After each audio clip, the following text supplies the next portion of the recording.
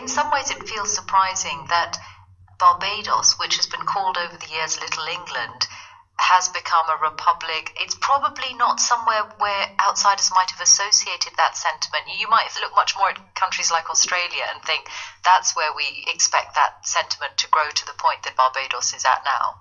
There's always the undercurrent of resistance. No matter what society you live in, and no matter how compliant people appear to be, there's another kind of truth that will always be there, quiet perhaps, but persistent, and at some point is going to burst open. It was inevitable that people would just move towards the republic and rejection of the very figurehead that they saw linked to oppression, deprivation, economic disenfranchisement. It was inevitable.